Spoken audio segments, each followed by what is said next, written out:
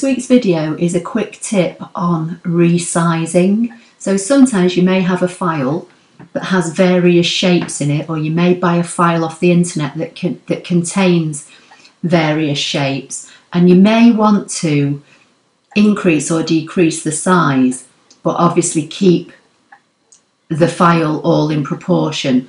So just to give you a quick idea of how you can do this, I've just got 3 random shapes that I've put on this mat that I've just taken from the basic shapes, but this same principle will work with, you know, any existing cutting file that you own or that you may buy in the future.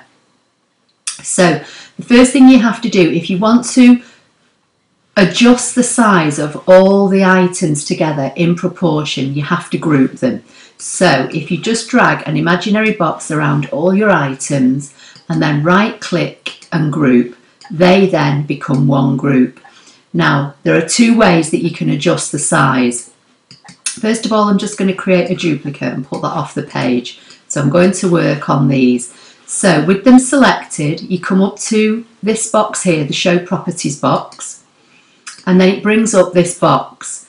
Now you can either, if you make sure that the maintain aspect ratio is ticked, you can either adjust the height or width down or up to suit your needs, and the file will adjust in proportion.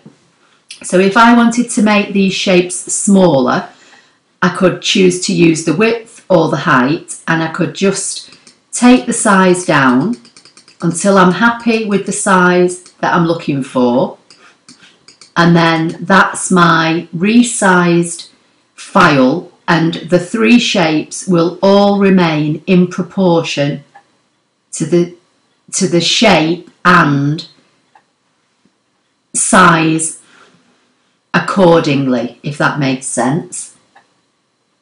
You can obviously overtype, you can highlight and type a figure in if you want to be very specific.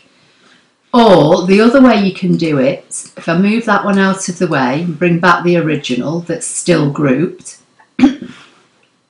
come back to the properties box, and this time instead of using the measurements up here, if you come over here, there's this little icon here that's got a square with a dotted box and an arrow and a percentage, and if you click on that, you can now resize your file by percentage, again either up or down.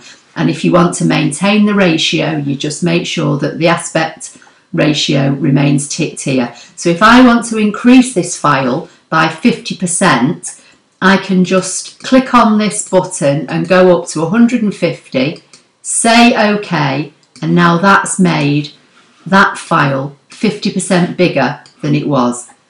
And there's the one that I made smaller.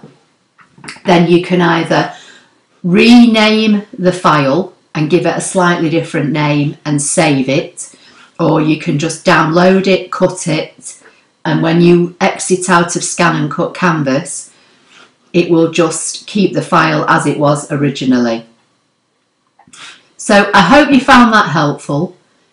If you did, please give the video a big thumbs up. If you like my channel, please don't forget to subscribe, and that way you'll be kept up to date with anything I post on a regular basis. So hopefully that's helped, and I'll see you in the next video. Thank you.